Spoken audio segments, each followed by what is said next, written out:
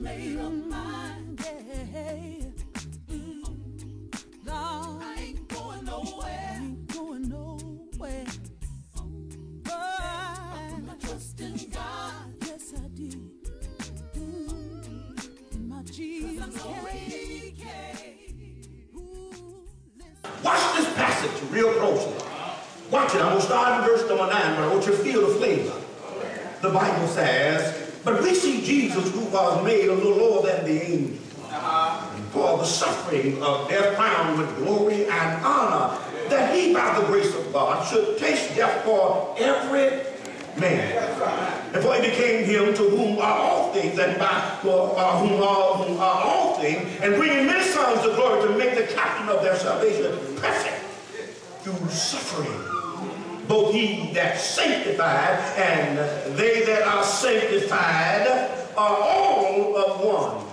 For which cause he's not ashamed to call them brethren. Watch it now. Watch it closely. Saying, I will declare unto thee thy name unto the brethren in the midst of the church, and I will sing praise unto thee. And again I will put my trust in him. And again, behold, I am the children which God has given me. For as much as the children are particular flesh and blood, he also likewise, he took part of the same, that through death, that he might destroy him that hath the power of death, that is the devil, and delivered them who through fear of the devil all their lifetime subject to bondage. Verily he took not upon the nature of angels, but he took upon him the seed of Abraham, and wherefore, of the conclusion therefore, in all things it behooved him that made like unto the brethren, that he might be a merciful high priest, and faithful high priest, in things pertaining to God, to make reconciliation for the sins of the people. For in that he himself has suffered being tempted, he is able to secure them that are tempted. I was recreated not to be crushed. I was recreated not to be crushed. I know that may not move you right now, but you will. It will. Because see, the thing about Paul, or the Hebrew writer, we want to call him Paul, but the thing about the Hebrew writer is that the book of Hebrews strikes me in a unique way. It strikes me because of the fact that he's dealing with people who often, many times, thought about giving up. After different situations in their lives, they always feel as if they could not somehow get going again once they have fallen out of the wits of God. And so it is even with us today that somehow we have in a small way, we are living our lives as if somehow we're giving up on some things that are spiritual. We act as if that God did not recreate us. We act sometimes as if God is not the power over our lives to give us the stamina nor the strength to be able to keep on striving in this world and not being crushed by the world. You know, you're living in times where the world don't really care about what we do spiritually. Matter of fact, there's probably a lot of folks who had a good time last night, but really not going to serve God on this day. But you're special. Look at you. You're here listening to the word of God. Somehow you saw the validity of coming and giving God all of your life. But what I find interesting about the Hebrew text is that Paul, when he goes for the writer, goes back to verses number 9. If you go there with your Bible, the Bible talks about a uniqueness here. He says that we see Jesus. Now he talked about in verses number 1 all the way down to verse 4, he talked about how that we ought not to give a more earnest heed to the things we have heard, unless anytime we let them slip like a boat that have left the dock. We did not tie the rope tight. It's a knotless turn, and we'll drift away from the word of God. We're drifting from the word of God.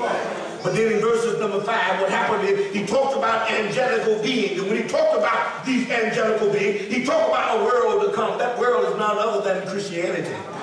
Because there's a world in which we live that Christ broke into our time. And he broke into our time with the idea as humanity.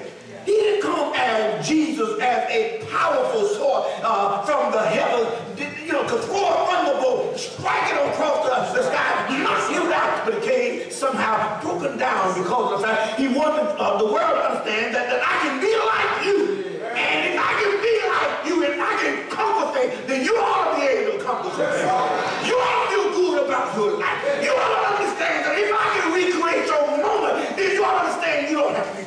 moments. Spiritually, we have come to Jesus, and what Jesus did when I get down to verse number 9, the idea is that what Adam and Eve did, I don't have to go back to the garden. I don't have to go there and fall and have God put flaming sword that locked me out. But I can be brought back and recreated, and that's what Jesus did. So the idea of the death of Jesus, what he did, he recreated us. And so when you look at the passage in verses number 9, the Bible said we see Jesus, who was made a little lower than the angel. The Bible said he what? Through the suffering of death and the crown and the glory.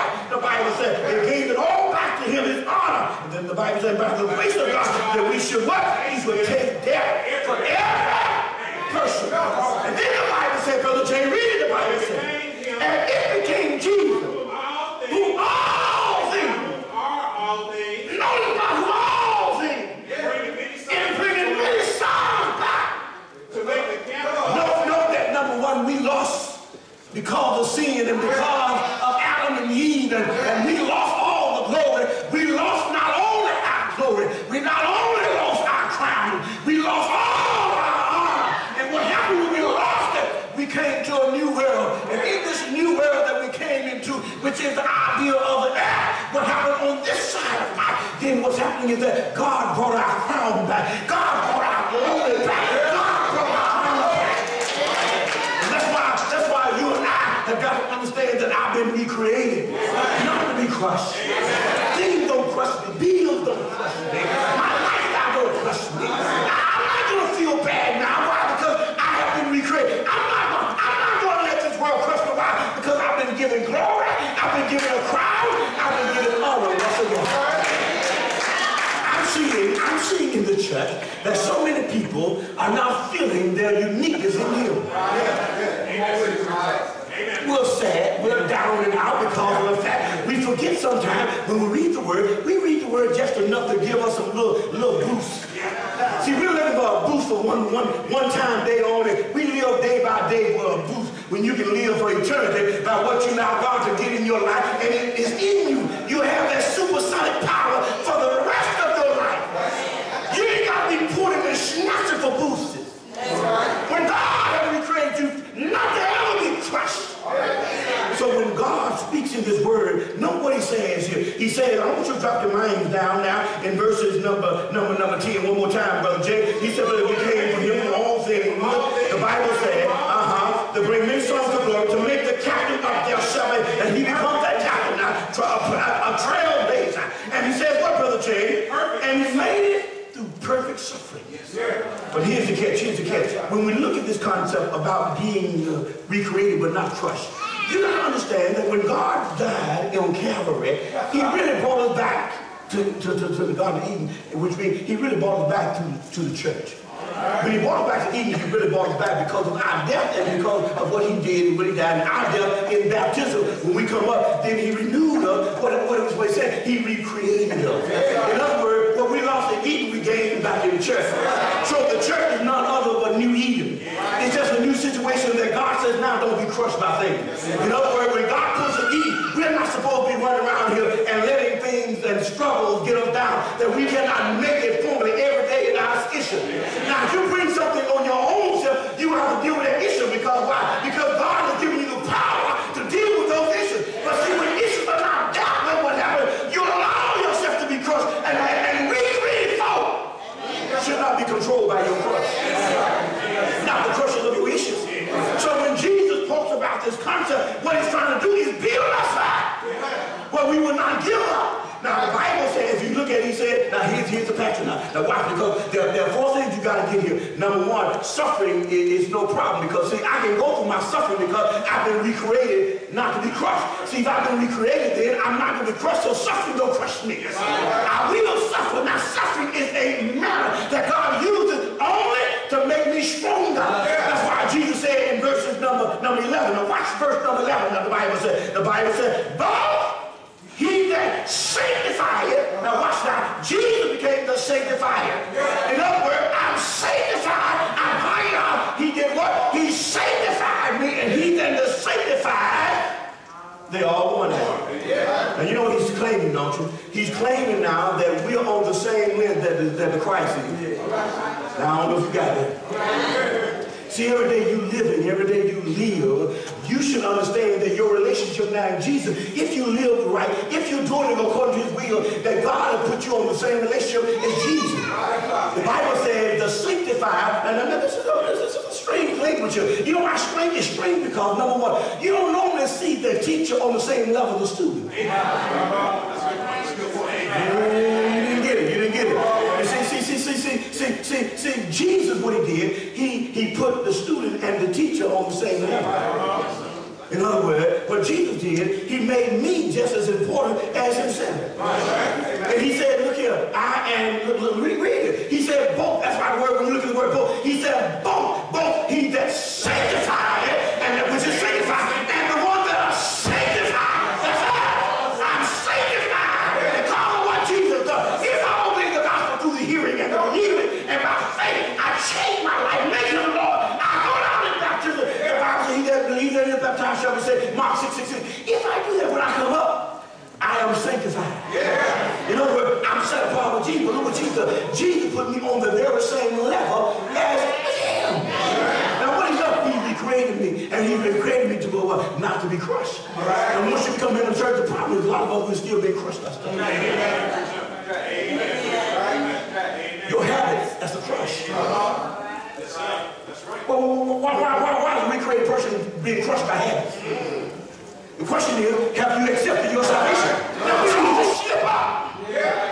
But there's some folk that's doing something that ought to be over. They're doing it over and over and over and over. And recreated folk, you know, crush that thing.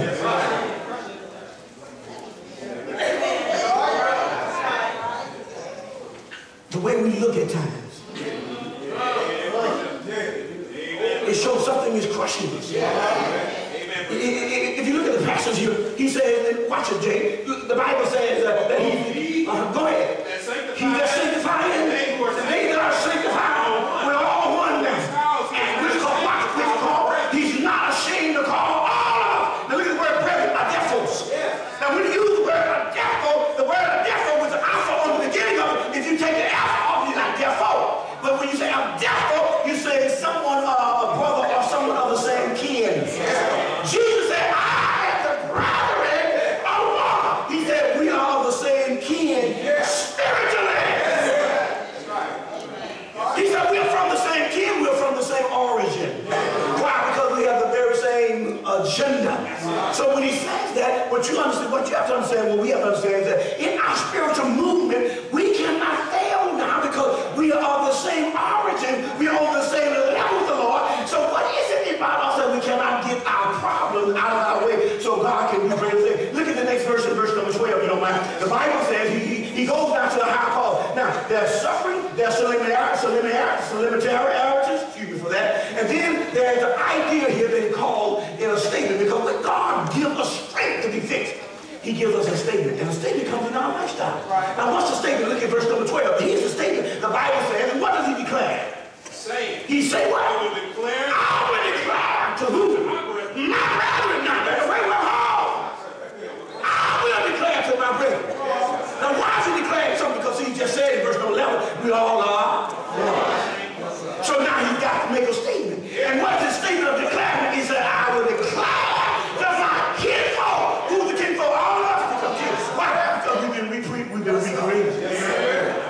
We recreated not to be crushed. Now why is he talking like that? Because Jesus, he ain't going to be crushed again. You may have gotten him on that cross, but you ain't going to, when he came off that cross, he ain't going to be, that's right there, he ain't going to be crushed again.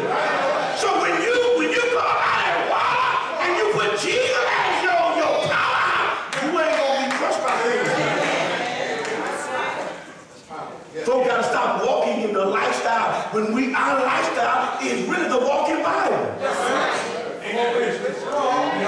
We can't be letting stuff. Other folks look at us and say, wait, look at that person like they going to a hard time. Look at it. Watch it. Just watch it.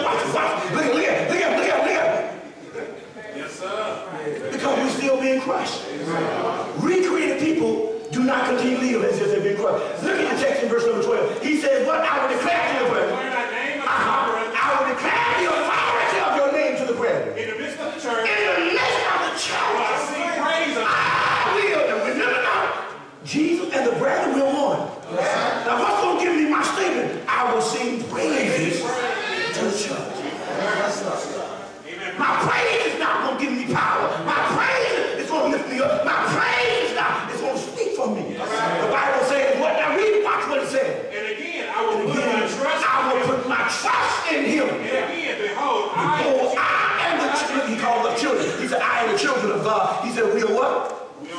You don't want to gas. You see it? Now that's a statement he made. Now he moved from the statement to the standing. All right. Now. Why does he move to the standing? Because here's the thing, and here's the thing you got to see. You and I have got to understand we've been recreated, not to be crushed. Now, I know that's kind of hard for some of us to believe because we feel like, well, we all going to go through some struggle. Well, we will go through struggle, but the struggle don't crush us. Because there's a new spirit that God has placed in us not to be crushed by the things in this life. See, those things don't affect us anymore. See, the interesting thing about this whole passage here is that there's fear. Whenever there's fear in our life, the word is phobia, drop down to verse 15 if you don't mind. Whenever there's fear in our life, you got to understand that it causes problems with us. A lot of us don't want to admit it, though. A lot of us fear a lot of stuff. And our fear comes because we have not progressively understood our relationship with Jesus. Fear is phobia. Fear is intimidation. Now, phobia, there's many words for fear. There's a fear that the Bible talks about. It's not phobia. It's a word that talks about our reverence to God. But this fear in verse 15 is a phobia of intimidation. In other words, we are intimidated. We are scared by certain problems that we have. We are scared, and it's scared our relationship that we cannot stand and fight for our spiritual walk. So what is God trying to say to us today? Well, the proclivity of this dialogue, if you look at it, he is saying that it is never where the teacher should be able to say that the student cannot stand strong with the teacher.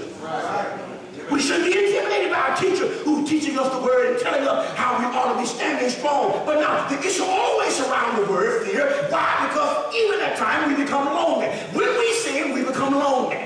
When we sin, we become out there by ourselves because God does not come to our aid. Why? Because we do not let God's whole power work in us. Well, where's the fear now? The fear is in us. And you know, we hate to be alone. And not only that, but we ourselves, we get comfortable sometimes with that type of idea that it becomes immune to us. That sometimes we do not even walk according to the will of God. Now, wait a minute. We often come to a conclusion. What conclusion? We come to a conclusion that what my courage is gone, and therefore I cannot overcome certain things. And so therefore it becomes a familiar concept in our life that faith projects progressiveness, but fear projects weariness. I become weary because, number one, I have fear. I get tired of certain things. But you understand that when you look at the word of God, drop your eyes down to verse 14 now, and watch the standing, because what God does is give you standing. You gotta understand that God, when he gives you standing, he knows that if he gives you the power to stand according to Jesus, you will not be crushed by anything in life. Because you understand your creation of his. Yes. But nobody says, somebody give me a reading in verses number 14. He says, for much now Paul. You see the word for much? Yes. The word is really sense. You know why? Why is it sense? Because something has already happened. Look at verse number 11. He said, the seed that's sanctified and he that are sanctified, they have already become. So there ain't got to be no more ifs. So when God recreated us, ain't no ifs in this thing about it. God has given us the power to fight and to struggle anything in life. We got it. The big issue is verse 15. We fear. We what? We fear. Look at the text here in John chapter 4. Look at verse number 18. The Bible says that there is no fear in love. Now the love he uses there is agape. There is no fear in love. He said agape love. If I truly agape, if I truly have the love of God, remember now, Jesus said, I am the brethren. I've accepted that agape love. What was it about Jesus that showed someone dying on Calvary? Agape. Without any string attached to it. He died on Calvary for your sins and mine. That's agape love. He should not have died for you. He should not have died for me. He should not have died because of me. He should not have died, but somehow agape went over the head and said, look, no string attached. I'm dying for everybody who God created. And so he kept on Calvary. When he put that cross on his back and began to walk according to the will of God, he made provision for everybody. And in order for you to have recreation, to come to the church, to hear and believe and confess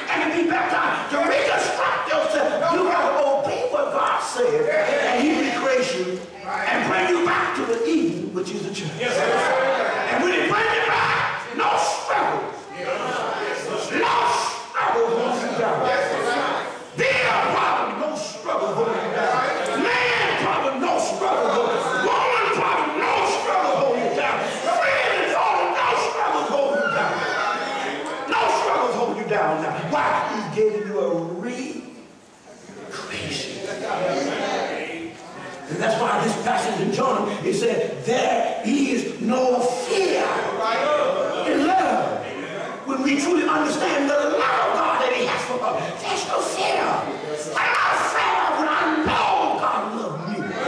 Somebody's struggling, some woman struggling to become man and walk out of her life. What are you struggling with when God got a real love for you? He loves you more than you're being to walk away from him. What are you struggling with? What are you struggling with? I ain't got enough money. You ain't got enough money. Your father got all the money. All you have to live right, he got the baby. We're worried about this and that. And God is saying, look at the text here. There is no fear in what? Perfect love. Now, if we really don't love God, agape, you can't have our master fear.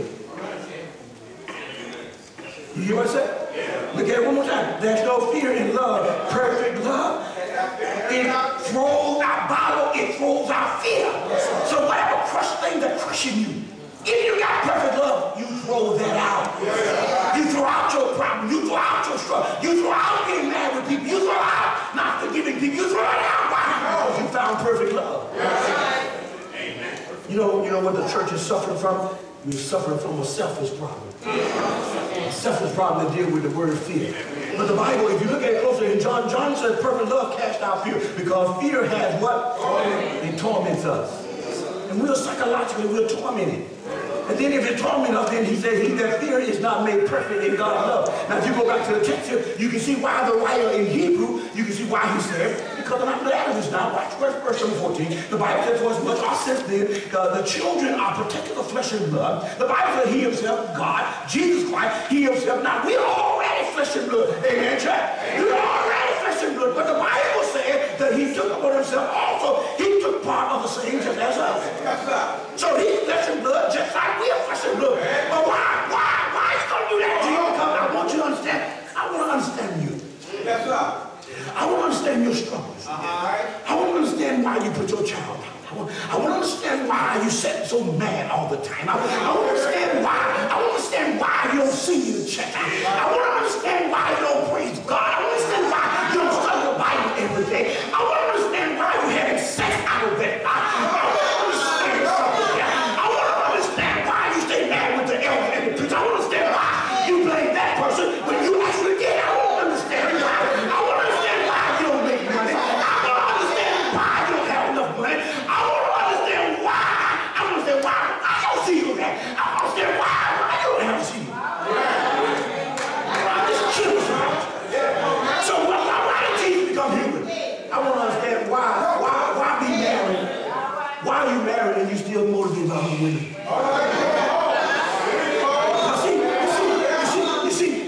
See, when I became human, I had the very same image. But I didn't fall for it. You know why? Because I was recreated. When I got up out of that grave, when I came off that cross and got out of that grave, nothing could crush me. I had a newfound power.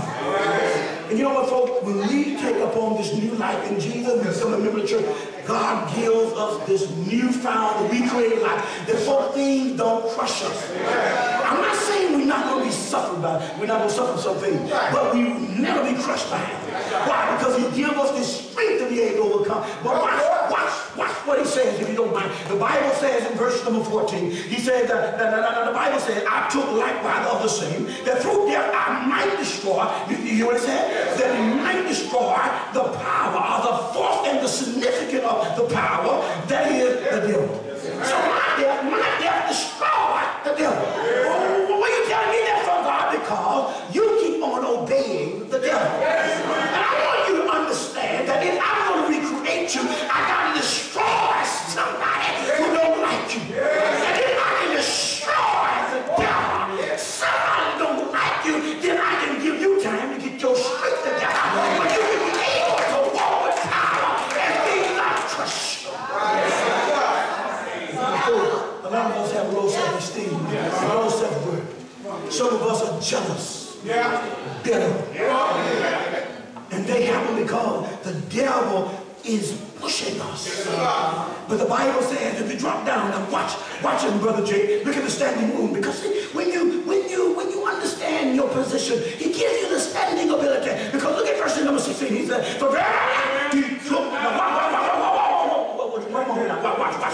Bible said, indeed, he took present indicative mirror. He both listened, he took, and he kept taking. What did he take? He took not as an absolutely, as a, he took not the nature of angelic being. I think everybody knows that angelic beings are closest thing to God.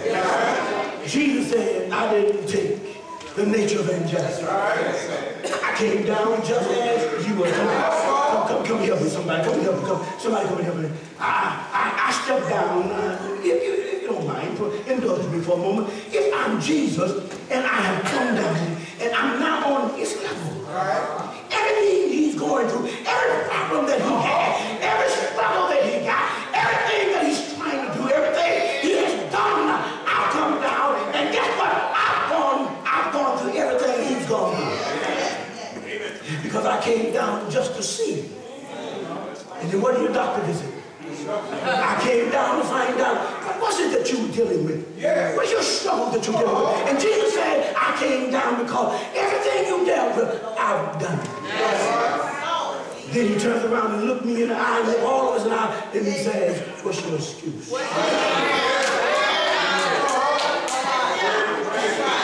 Read the passage, wait a minute, read the passage again. He said, upon him, not the nature of an angel. Oh, right there. Remember now, if I take the nature of an angel, that means that I still have power. Because angelical beings are spiritual creatures. I can fly here, I can fly there, I can do it. But now, God made me a little lower than angels. In other words, he brought me down here helpless as can be. That look here, if I see something that I shouldn't have, if I see it and I look at it long enough, I can get a desire and I can want it. If I can go to the bank and I'm broke and I need money, if it just happens to be, I might well go in my compartment, give me a gun, rob the bank, give me about 100,000, walk on out. If my desire is there, or if desire is there, maybe I see somebody else. Even my wife may not have it, but maybe I see something that my wife's not able to fulfill. Everything that you say you desire, God says, I've already gone through that. And he said, there's no excuse why you did what you did. Why? Because I was recreated, not to be crushed. And why are you saying that? Because I took your part. I took all of your struggle. I took your pain. I took your pain. I laid it all on my shoulder. Everything you should have gone through, I took for you. I did it so you wouldn't have to do it. I went out to go so you wouldn't go there. And all you got to do now is walk by faith. That's why he says, I didn't take the form of angel. When I came down, look, I took the seed where Abraham was in, right? But look at that. Say that, brother. Wait a minute. Look at 17. Look at 17. And then all things. It was the word behoove. Look at the word behoove now. Look at the word behoove, because the word behoove here is a word called afila. The word simply means he was obligated or in debt. Jesus feel that he was indebted. Watch now, watch. You know why you were able to get through your situation? Jesus says he was indebted. It behooved him to do what? To be made right unto his brethren. That he might be merciful. That he can be a merciful and faithful high priest.